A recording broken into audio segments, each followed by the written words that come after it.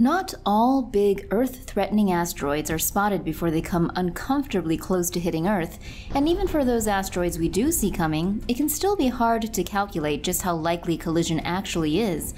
Asteroid Apophis is one of these dangerous asteroids. Discovered in 2004, the 370-meter-long rocky blob is on NASA's Sentry list, a list of asteroids we should be keeping an eye on. Scientists don't expect it to hit Earth during its next close flyby in 2029, but they're worried it might slam into Earth in 2068, as it comes this way again.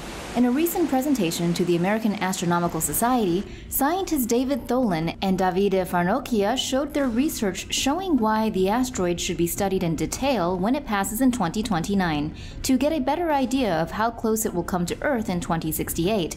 They say that work needs to start now to be ready in 9 years' time. While the risk of Apophis hitting Earth in 2068 is around 1 in 150,000, an asteroid that size would cause a blast larger than an atomic bomb, so it's best to double-check the numbers.